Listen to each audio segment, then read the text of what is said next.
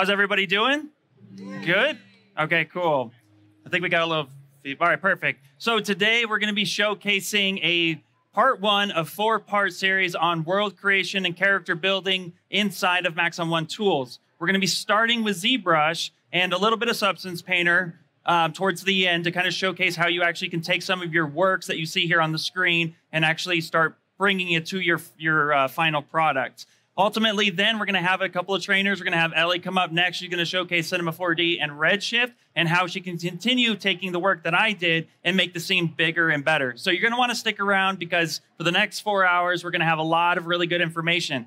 But today we're going to be talking about ZBrush, and more specifically here, this little guy right here. His name is Axol Rose. He's a little fun axolotl character that we made for this whole project.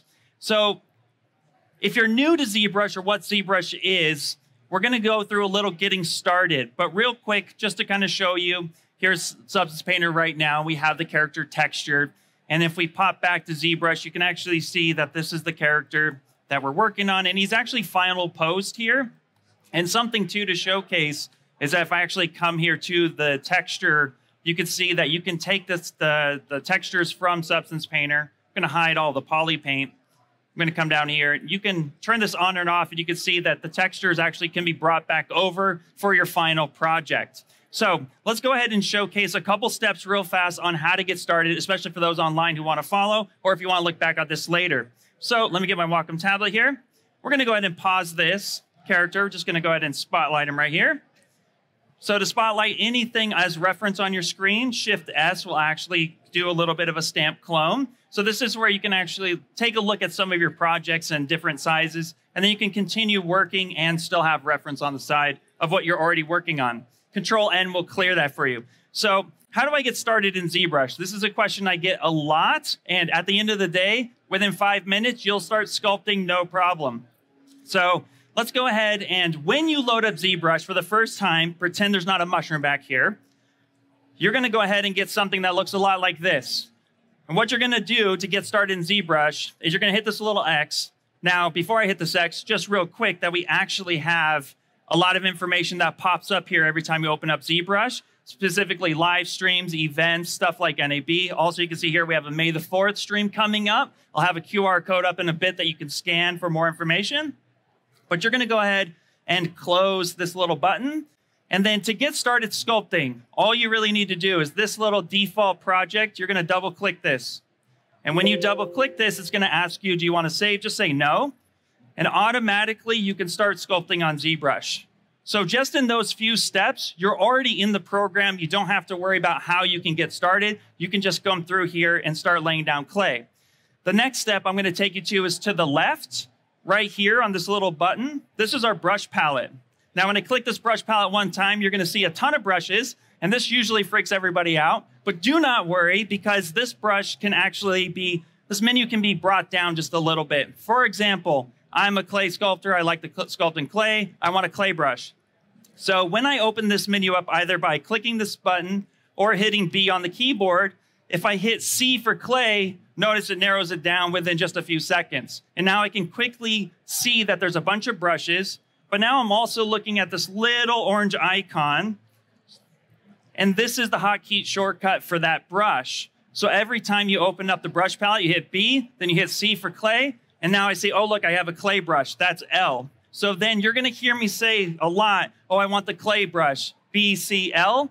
Or if I want the clay buildup brush, B, C, B. If I want the damn standard to do any type of scribing, that's BDS. So you're going to hear that a lot, especially if you watch any live streams. But here, that's just a quick way to navigate through your favorite brushes. What I really recommend anybody do who's new to ZBrush is do not worry about trying to make something perfect out the gate. I know we're showcasing world building and character creation today, but I would love for people to just come in and just start playing and finding their favorite brushes. When you find your favorite brush, you can kind of make a mental note of what that does. Here's a VDM brush, which is a vector displacement map that allows you to come through and actually bring out shapes that are custom to ZBrush right away. So if I want some scales on the back of this guy, I can immediately just start getting some scale work. If I want a weird eyeball, I can pop in some eyes. If I want a horn for a nose, it's my world, my choice, right? I can go ahead and just start creating my character. So automatically, I'm starting to see something come to life. This is how you should really start opening and getting involved with ZBrush, because it's really just going to help you create freely and effectively. Now, going back to that clay buildup brush, if I hit BCB, now we have two main buttons on the keyboard that you really want to play with. You have the smooth, you have the shift button, and you have the alt button. We're going to start with the alt button first, because what happens is if I start sculpting, you'll notice I have like a little bit of a positive, I'm adding clay. But what if I want to take clay away? If I press and hold alt on the keyboard, now I'm like cutting into it. So I can actually come through here and start cutting in maybe a little bit of a cavity. And right above at the very top, I have a couple sliders where I could take the draw size and make my brush size bigger, or I can make my brush size much smaller and get some finer details. So just in those few little steps, you're already creating in ZBrush. And from there, it's up to you to decide what world you want to create. Now let's create something fun and simple for everybody to follow along. So I'm going to introduce this timeline up here. This is our history timeline. It saves pretty much anything you do up until the time you close the file. Or if you want to save, we'll get into that a little bit later, but you can save this information for future projects. I'm going to go all the way back and just drag that back to the beginning as if none of that happens.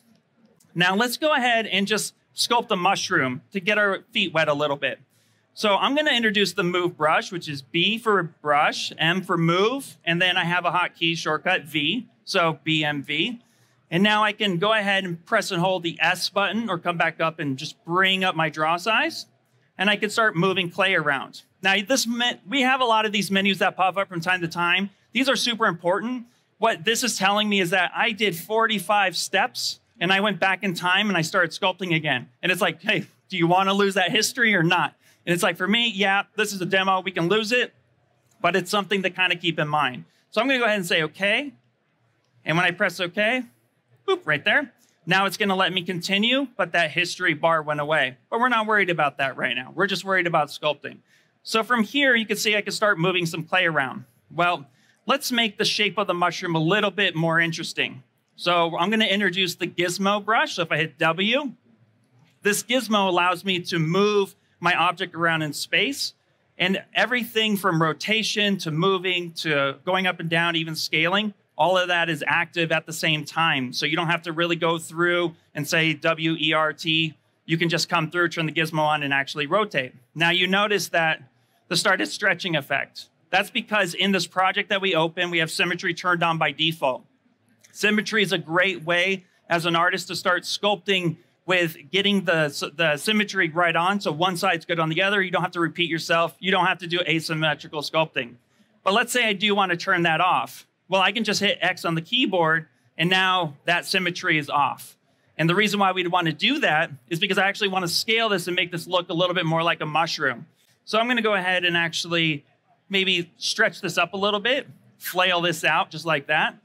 Now I'm going to go ahead and press and hold Control and Shift together. And that's going to isolate a lot of these brushes here. And that's the next part, the Shift button. The Shift button, if you just press Shift, introduces a smooth brush, which allows me to smooth clay down. Now, you can't really see that, so let's do this. And you can see now I can like smooth it, right? But with combination brushes like Control and Shift, I can isolate certain brushes to just select brushes. So now I can pick something like, let's say, the clip curve. And I'm going to press and hold Shift and Control and drag out a line. Now, you might see that there's a shadow. The shadow side is the side that's going to vanish or disappear. When I let go of that, now that kind of pops that down. And really what the clip curve brush did was took all that geo and smushed it right up against it, giving me the shape that I wanted. But this doesn't quite look like a mushroom yet. So let's go ahead and introduce one other thing that's going to take us through the majority of this project, and that is manipulating symmetry with radial symmetry. So if I want to actually manipulate and get like a nice fun shape, I can use the move brush, going back to B for brush, M for move, and then the V. But I'm going to go ahead and come on up to the top here to our transform. And here's where my active symmetry lies. If I turn on active symmetry, now I have a few axes to work off of. And more specifically, I have this radial symmetry button. Now in ZBrush, the x-axis is from left to right, screen left, screen right. Y is up and down, and Z is Z depth. So here, I'm going to turn on Y so that I can work around this on that up-down scale. And then I'm going to go ahead and turn R. Now I got a lot of stuff happening because I forgot to turn X off. And now I go ahead and I have this. Now, let's go ahead real fast, send this back home. So with symmetry turned on now, I can start manipulating the shape and giving me just a nice little mushroom cap just like that. So really, really simple. I can do a light smooth, and now we're almost there. I can even come up in the side and kind of push this in a bit, give it a little bit of a shadow, press and hold Shift, and I can go ahead and smooth this down just a bit. Now, of course, here we're at NAB, so I am kind of going through this a little quickly, but this will be recorded so you can always go back and play with it a bit more. Now, I want to go ahead and make this look like the mushroom because it needs a stem. Now, here's something with ZBrush is that when people first get in ZBrush, they think I have a sphere. Everything needs to be made from that sphere. And that's not true. We can actually bring in other objects or what we call subtools into the scene to make the scene a little bit more palatable and a little bit more controllable.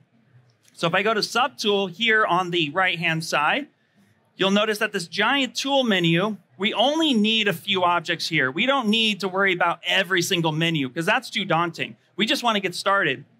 So I'm going to go ahead and say Insert, and now I have some primitive shapes that I can pick from. I'm going to go ahead and pick a cylinder because that's much like a stem of a mushroom. And now I can go ahead, turn on the gizmo by hitting W, scale this down, maybe stretch it up a little bit. And now we're getting something that I kind of like. Now, going back to the radial symmetry that we just did with the mushroom cap, back up to Transform, activate that symmetry, close down the x-axis, turn on the y-axis and that radial symmetry.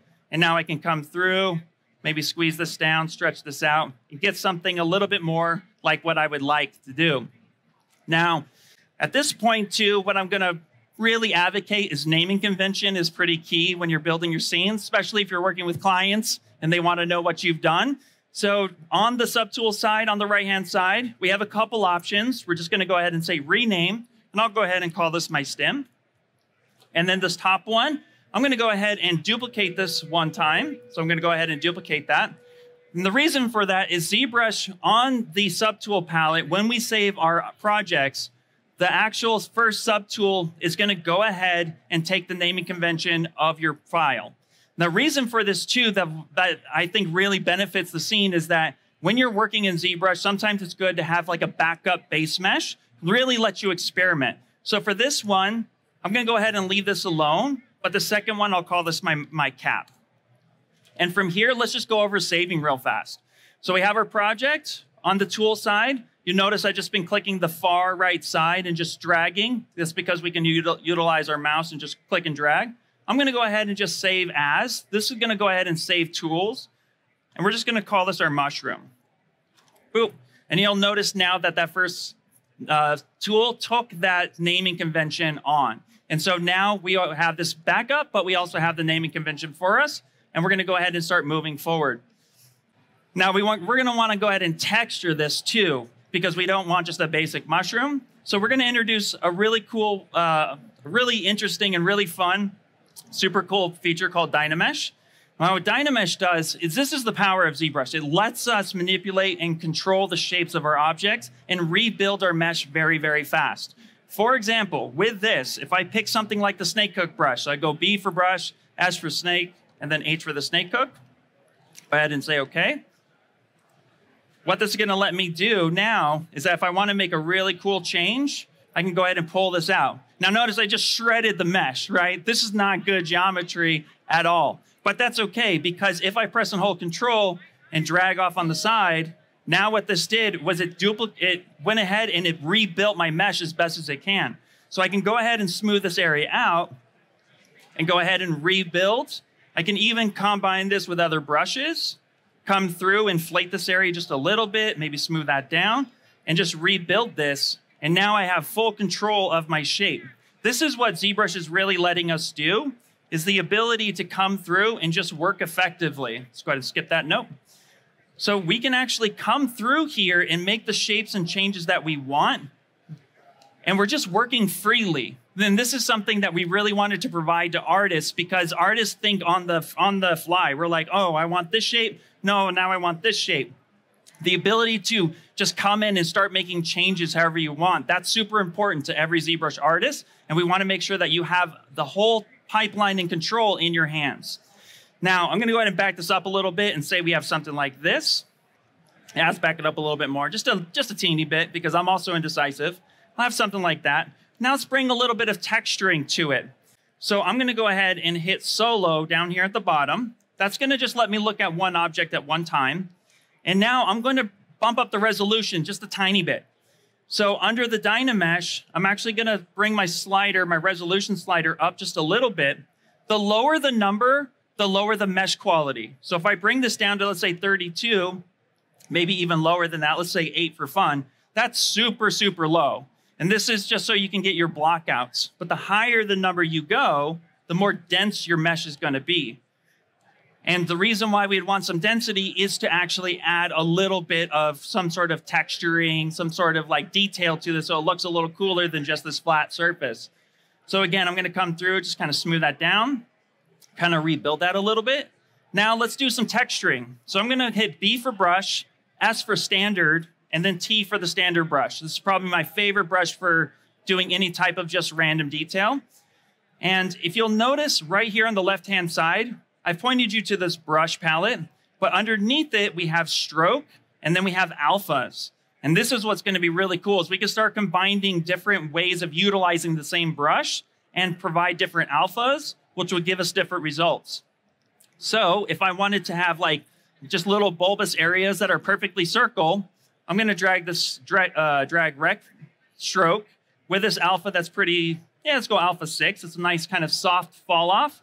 But if I go ahead and start dragging this out, you'll notice I'm starting to see a little bit of an alpha, but it's really low res. So we're going to bump up that intensity.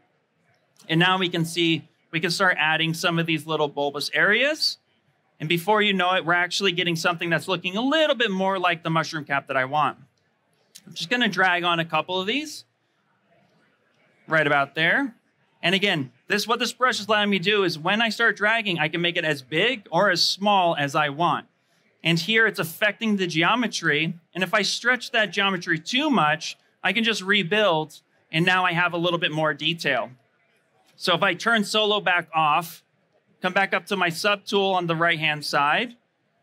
Let's go ahead and hide that one. Let's switch that because I detailed the wrong one. There we go. So now you can see here that we're actually getting something that looks pretty cool. Now, if you want to actually start moving into more detail, Dynamesh is a workflow that lets you block out very quickly, but I wouldn't recommend using it for high detail capture because in ZBrush, the vertices is going to hold all of that detail information. And right now, we're just relying on just simple quads that are just randomly thrown together to give us a little bit of a look. What ZBrush is really good at is subdivisions. Subdivisions is the key to working in high geometry levels and holding a lot of detail. And the way we can do that is we can actually use this feature called ZRemesher. So if I actually go ahead and right up here at the top where this timeline is, we're going to be utilizing this to use projection to take that back to the mesh. So I'm going to go ahead and say Control Tap right up here. That's going to give us a little white dot. What you really need to remember is that it's just there to store that information at its current point in time. So now I'm going to go through and on the right-hand side under the tool menu, I'm going to drag to geometry. I'm going to close Dynamesh and open up ZRemesher. And now I can actually pick a few different target polys. Basically, I'm going to give you the secret sauce right out the gate to get really nice topology quickly in ZBrush. From here, this is our target polys, meaning we're working in thousands. How many thousands of quads do I want this stretched over? The lower the better when you're working with subdivision level 1, but we're going to want to project. So I would usually say start somewhere around 10, which you could type in any number that's highlighted like this. And then I'm going to say keep groups.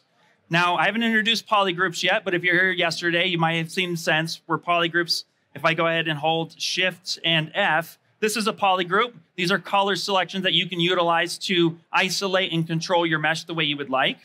But I'm going to go ahead and say keep this down to 0.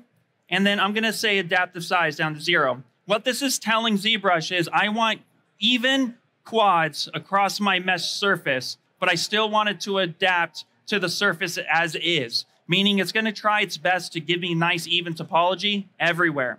So when I go ahead and say ZRemesher and just let this do its little magic, it's out kind of isolating everything, you're going to see that the geometry is going to change from this really nasty kind of stretchy Dynamesh to this nice even quads. And here, if this isn't low enough, we can actually say there's a half. And I can say retry in 2023. If you're in a previous version, you could just hit ZRemesher one more time, and that's going to lower it down even more. And this is very workable now. We can see that the quads are nice and even, and that it's actually moving along the mesh as best as it can. And now I can bring up subdivisions. And subdivisions, I can either come up here under geometry and hit divide a couple times, or I can just hit Control D. And really where I want you to focus on is see how low this number was. If I step back a few times, you'll see that we were working at a Dynamesh density of 152,000 active polys or quads.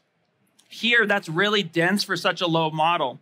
If I go back forward in time, you'll notice that we actually got it really low. We got it to about 3,000, so very workable for our low resolution.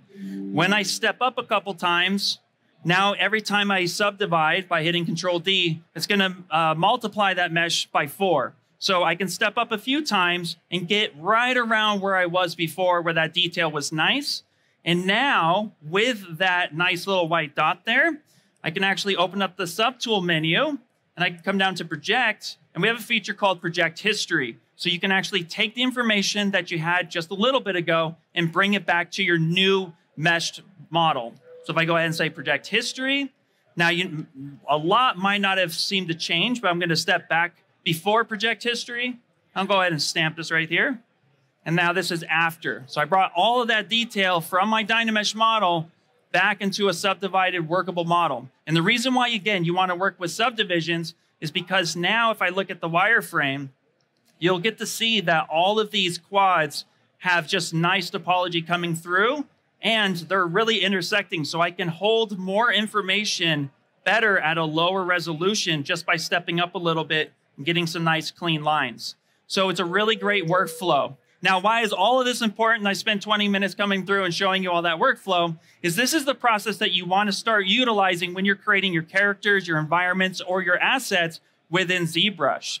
So from here, I'm going to introduce our new character. His name is Axol Rose. He's a really fun guy. So now this is the process we're going to go ahead and go through with this character. Everything we just did up until that point is what I utilized to build this scene right here. And this scene is super important because we're going to be going ahead and turning around and taking this into Cinema 4D and Substance Painter to texture.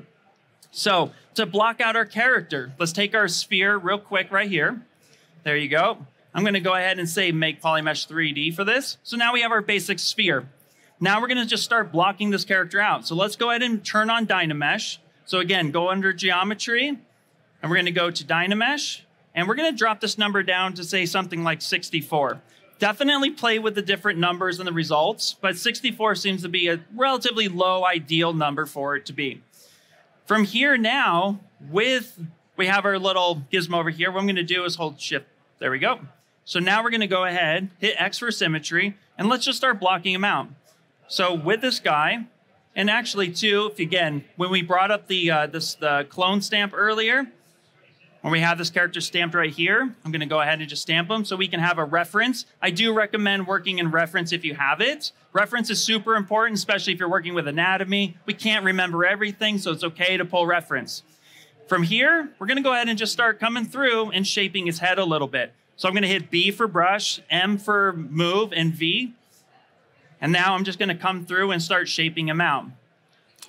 And so when this first stage of blocking out any character, the idea here is that we really just want to kind of take our time and see what the character may or may not look like. With the reference that I have, I want to be able to also work quickly. So another way of working quickly to do some sort of block out, if I come over here and look on the underside, I'm going to introduce a new brush, and that's primitive brushes. So B for brush, and then I for insert, and then we're going to have T for insert multi-mesh. And what this is going to do, these are primitive brushes where I can actually drag out a bunch of brushes if I would like to start creating my character.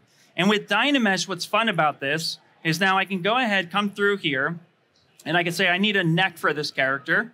So I'm going to insert a new primitive shape. I'm going to come through and actually use the gizmo, hitting W to bring this up. And now I'm going to use Control Swipe twice. That rebuilds that mesh on the fly. And now that's attached to it. I just welded that piece together. So I can come through and actually maybe add another piece. Let's go ahead and add like a little bit of a shoulder pad. So again, I'm going to drag this up. I'm going to hit the Move brush, so BMV, and I'm going to start manipulating this because, again, we just want to be able to kind of come through and start creating something that looks good. Dynamesh, Control Swipe, and I can hit Shift to smooth this down. So I can really just start blocking things out very, very quickly. Now I'm working relatively fast, but again, I always implore people to take their time. But this character needs a tail, so I'm going to drag this out. Control Swipe rebuilds my mesh. And again, I can preview that. Look how nasty that is. It's not good. But I can go ahead and Control Swipe. That cleans it up. And now I can smooth this down. And you can see here, I'm already starting to get the results that I want. Now, in this stage, when you're doing any type of world building, prop building, environment building, really what you're wanting to do is just focus on the silhouette. It's super important to focus on that. Because if we focus on anything else, if we get straight to details and the model just kind of looks like the squiggly thing, details on here is not going to improve that model. So we really want to make sure that we get the silhouette right. So as I start dragging this out, you can end up getting something that looks a lot like this guy. And now here's the blockout stage. Now I'm kind of approaching this as a cooking show because I'm already 30 minutes in and we went over all the basic things you need to get started with ZBrush. But anyone here can start creating today just based on these simple workflows. So now what do I do with this character now that I have him here? So let's actually go through and let's say he was Dynamesh. So I'm going to re-Dynamesh this guy up because he's actually broken down. So I'm going to go ahead, delete lower, and I'm just going to go to Dynamesh. And again, I'm going to go ahead and Dynamesh him. So this is what we would have had. And now I want to dress him up. I want him to look a little bit, you know, he's not really doing all. So let's give him some clothing. So the first thing is, I know we have a jacket here, but we're going to make something just a little bit simpler for this demo, but it's the same process. If I want to put a shirt on this guy, we're now going to introduce masking. I haven't talked about masking this whole time because I didn't want to throw up too much too quick, but masking is an important tool in ZBrush because it not only protects the surface, like if I mask this area off and I start sculpting, nothing's happening, right? But if I'm here, something is happening. So the thing is that masking will help protect the surface, but we can also use masking to utilize assets, to create assets, to go ahead and create something like a t-shirt. So for example, if I come through here and I press and hold Control and I go back to this brush palette, notice how small this brush palette is. This is all my masking brushes right here, just by pressing and holding Control. If I go ahead and click the mask lasso, and I make sure symmetry is turned on by pressing X, I can actually come through here and start making something that looks relatively close to a t-shirt. So let's say something like that. Let's make it a little bit longer for him. There we go. Say something like such. And maybe a little bit longer here. There we go. So now I have this shape here. How do I make a t-shirt from this mask? There's a really cool feature called extract. So if I open up the subtool and I come on down to the bottom here, I'm going to say extract. Now, the way I like to do it is I like to work with any clothing with single-sided geometry. Because when you're working with clothing, if you have two pieces of geometry rubbing up against each other, the thing is that you're going to tear one side and not the other. It's going to collide. You're going to have a lot of problems. So in the beginning, single-sided geometry is really good. But we can control that with this thickness slider. I can decide if it has thickness or if it doesn't. So I'm going to go ahead and say, you know what? I don't want any thickness. So I'm going to type in 0. I'm going to go ahead and say extract. Now, you can't really see what happens. So I'm going to go ahead and say hit accept.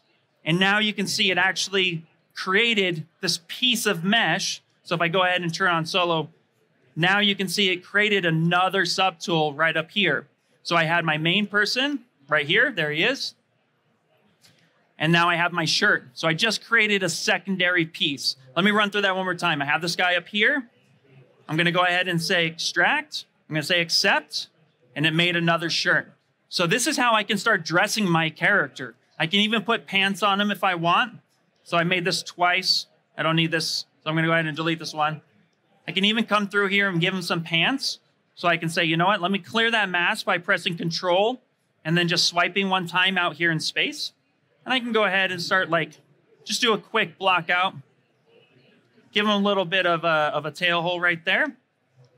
And now I'm going to go ahead and say extract and then accept. And now this is single-sided geometry, and this is a pair of pants.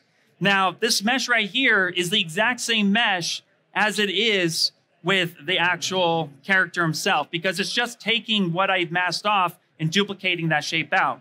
But we can go ahead and clean this up using those same ZRemesher tools that I talked about before. And because it's single-sided geometry, ZRemesher now doesn't have to guess both sides of the plane. It just has to focus on the one side of the plane. So from here, I can actually come on down. Now, this is also masked off. This is something I wanted to point out. This part's masked off, which is really cool. So a little trick is to actually open up deformation and then go here to polish by features. And if you'll notice, it's really kind of wobbly and kind of squiggly. When I polish by features, that cleans that up, that sharpens that edge just a little bit, which is just going to make ZRemesher have an easier time when it rebuilds the surface. Now what I can do, I can clear that mask, Control drag, open up geometry, ZRemesh, and we're going to do that same secret sauce. So I'm going to go ahead and say, let's do about 5 to 10. Yeah, let's do 10. Let's do adapt, keep groups. I'm going to drop that to 0, adapt the size down to 0. And then I'm going to go ahead and say ZRemesh that. And you're going to watch this really nasty mesh kind of clean itself up. And that's a little bit too high, so let's actually go half and go ahead and say ZRemesh that again. Let's see how low we can get this. And you can see here, it's actually really nice, clean, even topology across it. And now what I can do is I can come through here with my Gizmo. I can actually turn off symmetry and put this right in the middle. And I can even scale this up just a little bit by pressing Control, dragging this up. And now I got pants. And if I come up to my other one, my little t-shirt, and I repeat that process one more time. So let's hit solo. And we're just going to step through it. We're going to go ahead and actually polish those features real quick. Give me something nice and clean. Geometry, same thing. We're actually going to start with 5 now. And I'm going to say keep groups, keep that down to 0. Adaptive size, and ZRemesh. And then I'm going to say, let's step it down just a little bit more. There you go. Nice, clean topology. And from here, again, same thing. We're just going to set this in the middle, hold Control, scale this up. And now we've started dressing our character. So this is how you could take those steps to get something that looks a little bit more like this guy right here. And this is all I did. I took his hands, masked them off, made some gloves. Took his shirt, made a suit, jacket, pants, like the whole 9 yards. That's the process I used to create this one character. So we've made a mushroom together, and now we basically started dressing a character together. The world is pretty much yours when you're working in ZBrush. Whatever you can think of, you can create it within this platform just by following along with these simple tools. So now, how do we actually give them like some props? You notice I have like a belt on here, and I have a few other things. So we can actually do hard surface work in ZBrush. And this is something that I think a lot of people really like. Once they get into it, it's really fun because it's really straightforward. So for example, I actually built this scanner for him because in our final scene, he's sitting on a mushroom and he's contemplating the things that he's seen in the world that we're building for him today. So I went ahead and made him a scanner. Now the scanner might look really, really complicated, but we can actually build this very, very fast. So how do we start building this that's hard surface? I showed you organic. Now how do I work in this aspect? So the same approach, but now we're going to introduce one more tool that's really going to help bring things together. So I'm going to create a new, let's bring in a new cylinder. Anytime you want to bring in a new cylinder to start a new tool, if I click the cylinder right up here, or if I say simple brush, this is actually a 2.5D mode that ZBrush was built on, which allows it to see a lot of geometry. I won't get into that part today, but just know that that is a cool feature. So if you have some time, look up 2.5D. It's really interesting. It's the foundation of how ZBrush functions. But I'm going to go ahead and say, let's switch this back to that mode. And now here, I'm going to clear the screen stamp and drag this back out by just clicking one more time. Actually, no, I lied to you. I'm going to grab the simple brush one more time and pick a new primitive and drag that primitive out. There we go. And then I'm going to go ahead and hit edit. And now at the top, at this moment, I'm in that 2.5D mode that I discussed, but we're going to skip over that for now and go to make polymesh 3D, which makes any object sculptable. And now I can work on it. So I can actually manipulate this the way I want, just like we were doing before. But here, what I want to do is make that scanner. So I'm going to show you a little trick on how to get some really cool primitives fast. Instead of coming in and maybe inserting, like let's say we want to insert a cube, or we want to come through and maybe append a, maybe a little bit of a plane. Instead of going this route, what we could always do is whatever object we have, if I hit solo, I can actually open up what's called an insert multi-mesh brush. An insert mesh brush, what it allows us to do is if I grab something, let's say like body parts, for example, and I drag out a new nose. This is different than the VDM brushes I shared. These are actually pre-built meshes that you can bring in as inserts, and you can attach them to your character as you want. What's really cool about this is that if there's something like a basic primitive brush, say like this cube, but I have this plane, if I turn the gizmo on and then start selecting the different primitives in that brush, I can bring those in and replace the thing that I have. And this is really, really cool when you're just like, oh, I added a sphere, but I meant it to be like a cube. Now you can make that a cube really quickly. I can go ahead and turn the gizmo off, and now I can manipulate this, or turn it back on, and now I can start manipulating this to be something a little bit more like I want. So again, because rotation, moving, manipulating, scaling is all active at the same time, with the gizmo, I can just start coming through and giving me some shapes. Now, this is super low res, and this looks nothing like the scanner that I showed you, but that's okay, because we're going to show some tricks on this. So if we come back here, and we're going to go ahead and just turn this guy around. Now what I'm going to do, instead of subdividing, which is going to smooth this down a lot, I don't want to do that. I'm going to introduce a brush called the ZModeler Brush. So if I hit B for brush, Z for ZModeler, and then M, it's down here at the bottom. What this is this is our hard surface tool to start constructing and adding and manipulating the shapes that we're working with. So if I hover over a face, a edge, or a point, and I press and hold the space bar, I will get new menus based on what I'm hovering on. This is going to allow me to manipulate my mesh exactly how I want. Now, if you're looking at this and you're like, Ian, come on, that looks really daunting. What is happening? Right now, look at this as a hierarchy system. At the top, this is number one. This is the polygon action, the thing that we are doing.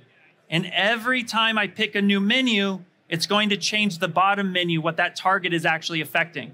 So if, for example, I wanted to add some extra edge loops, I could say insert.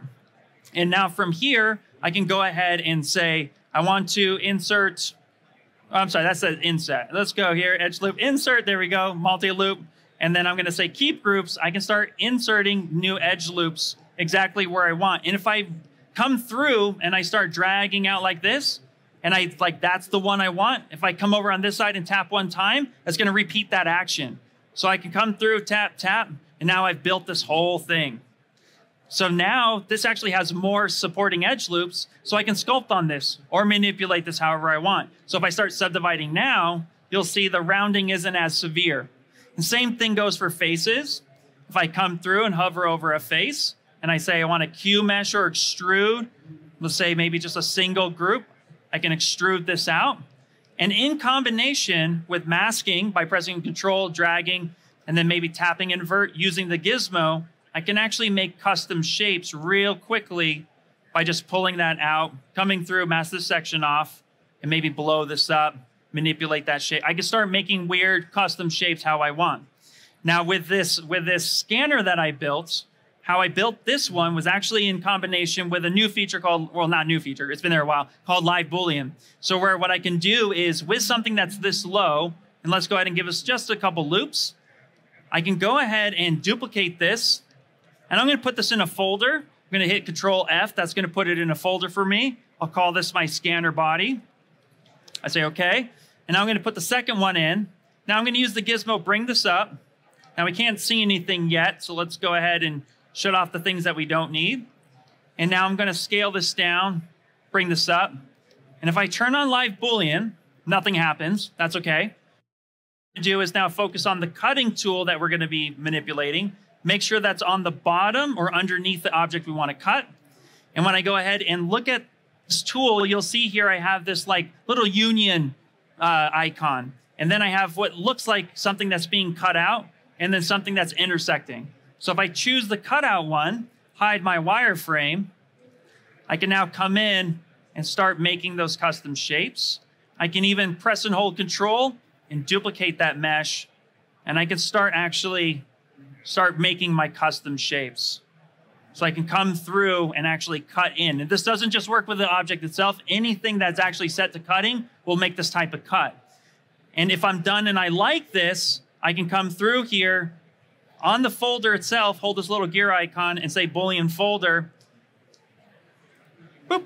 And now it's going to go ahead and it's going to cut my mesh up for me, giving me something that looks a little bit like this. And this is the approach that I had when I was making all of these custom shapes here. Now I'm kind of running out of time a little bit, so what I want to do is kind of make sure that we get into the Substance Painter part of the character creation. I wanted to just make sure that the getting started was really cool. If you guys have questions, you can always see me afterwards. But again, there's a lot of different ways to manipulate the meshes and the shapes that you're going through. Now, when we're going to go ahead and let's say we finished everything that we liked and we want to start bringing things together, this is where we're going to take to the next step of the creation process and move into texturing. ZBrush is a AAA standard industry sculpting program, and it works really well with other programs like Substance Painter, Cinema 4D, Redshift, even Unreal Engine. So this is like the foundation of most character creation building process. But then what happens when we take this and we throw it off into something else? How do we get there? So for something like this, we're actually going to establish a really cool system, which is right here, a little bit more clean cut. We have the character. And you'll notice here on the side, I have things broken up between a head, some eyes. I also have his body, his jacket, and they're all kind of color-coded. This is actually going to help me build what's called an ID map, which is going to help texturing a lot better when I move this over into Substance Painter. I also have this named head_high, eyes_high. So I broke up all the pieces that make the most sense. So when I move it over, we can bake those details on. And then I created a low version of him. Now, the low version of him has UVs, and the UVs is what's going to help kind of wrap the textures on the actual character. When you think of UVs, I want you to think of a candy wrapper, especially those nice little Easter chocolates where it's like you unfold that nice little wrapper, grab the chocolate. Well, all the texturing, all the painting that's on that wrapper, that's about how UVs work. That's like the simplest version of explaining it.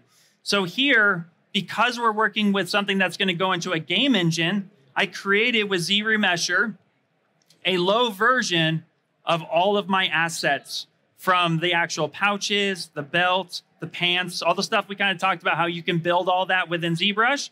I went ahead and built all those, and I ZRemeshed them to get them nice and low. And then I focused on all the texturing here, so you can see all the wrinkles, the nice cuts, and stuff like that. And this is what the information I want on my low to create my normal maps, and my height maps, et cetera, et cetera. So now that we have this character kind of built, let's go ahead and what you would do with all this is you would actually export this out as an FBX. An FBX I like to call is like the PDF of 3D. It's basically universal across almost every DCC you'll ever operate in. So when you're thinking about like, oh, how can I export stuff out?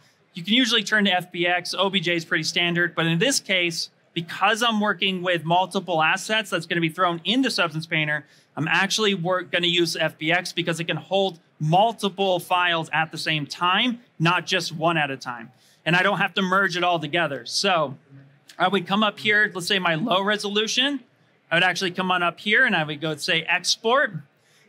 And now here I'd pick where I want this to be. So I'm actually going to come through, awesome presenters for the day. And I would say that this is my test. And now this is set to FBX. And then I would say save. And now we get a couple options.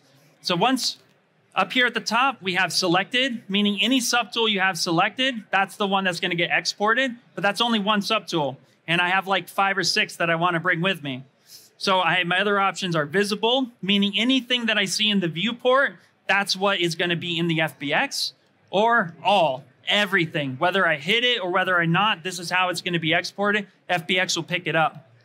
I like to stay with visible. And then the defaults, we usually choose the best defaults for you, so you don't have to play with them too much. But with FBX 2020, that's about where it's at. Maya Y up, if you're gonna move this over into something like Maya, you can go ahead. This is pretty default for you out the gate. So we would say okay, and we just let it think for a little bit, and it would say file exported. So now we wanna bring this in to Substance Painter to do our texture work. So I'm gonna go ahead, and I have him kind of loaded up here, but that's not gonna be helpful. So let me show you how to go ahead and do that. So I'm gonna go ahead and File, New. And here you might see some settings.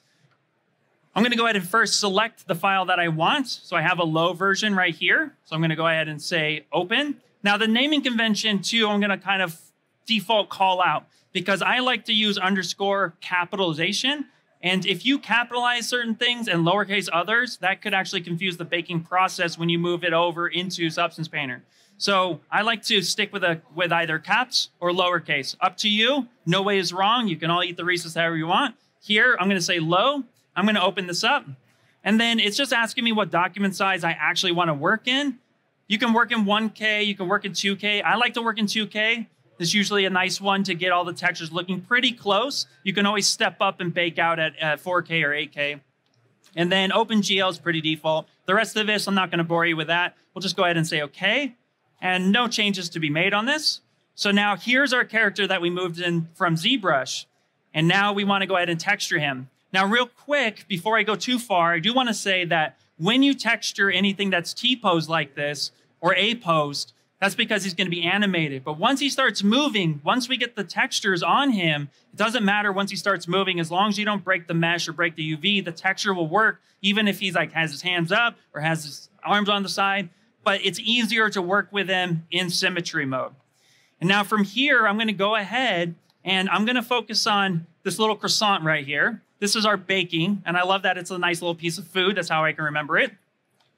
And then I'm going to go ahead and just do a couple steps. Now, remember in ZBrush, I had him colored blue, green, yellow, red, orange, random colors.